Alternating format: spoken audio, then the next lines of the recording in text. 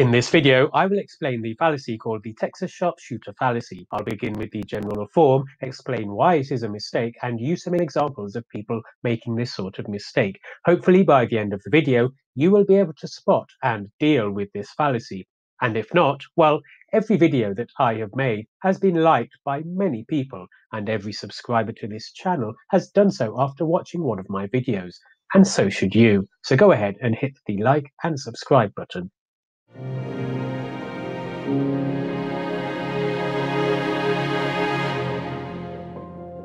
Fallacies are a mistake in how we think. The Texas Sharpshooter fallacy occurs when analyzing data and you reach the conclusion that a particular grouping or cluster in the data must be due to a particular cause. The name of this fallacy comes from an old story about a man from Texas who for some reason one day found himself shooting at a wall.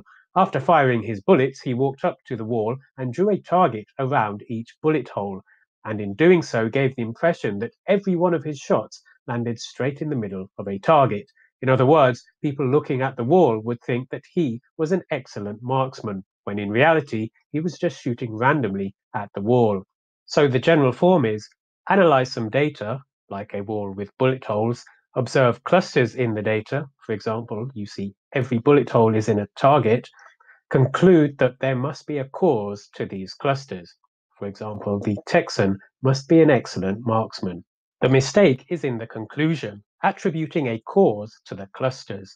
The data alone is not sufficient to attribute any cause. Now, it is possible that there is something causing the clustering, but to determine this requires more work.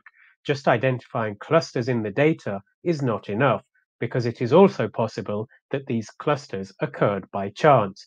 Any argument claiming or implying a cause must also demonstrate that it wasn't due to chance.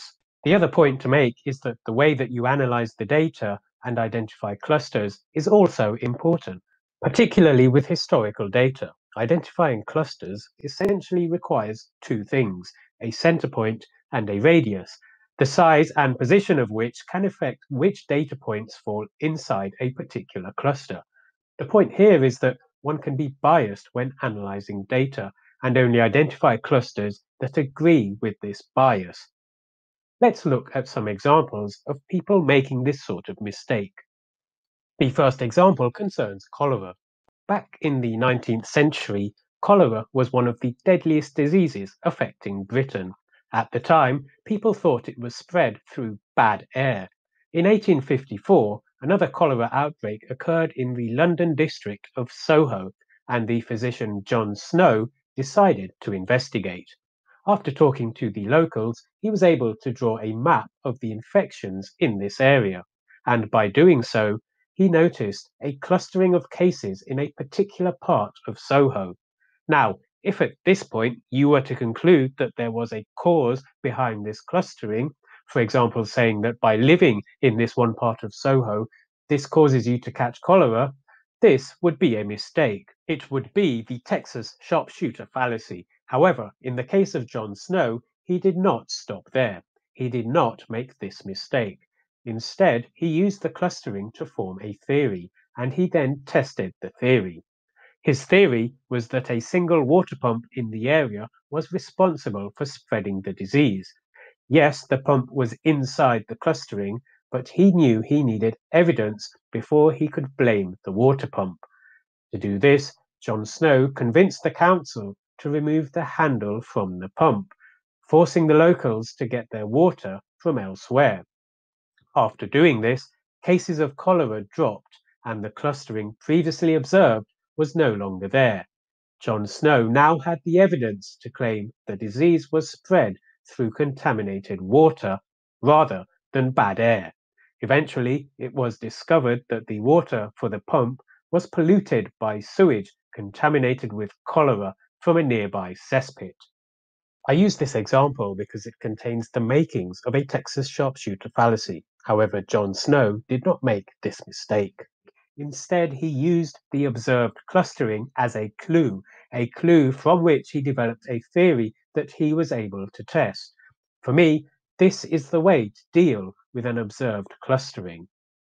The second example concerns the stars. On a clear night, looking up at the sky, you will see many stars. Throughout the ages, humans of various cultures have also looked up at the stars and wondered why they are there. Some decided to draw constellations, collections of stars in a particular part of the sky that appear to look like something, an animal perhaps, or a mythological creature.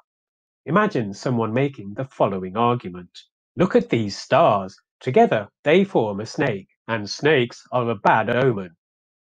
In this argument, they have looked at the whole sky, focused on a particular area in that sky, and picked a bunch of stars that happen to make the shape that looks like a snake.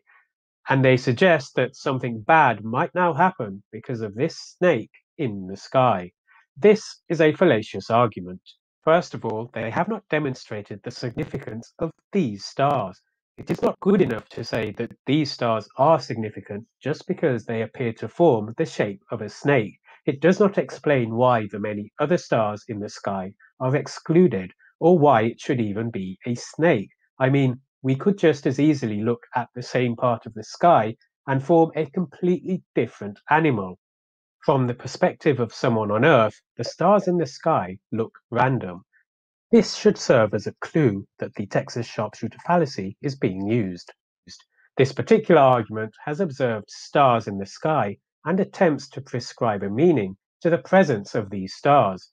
But the same stars could exist by a seemingly random process. And this argument fails to sufficiently explain why it is not random. And obviously it fails to explain why they appear like a snake.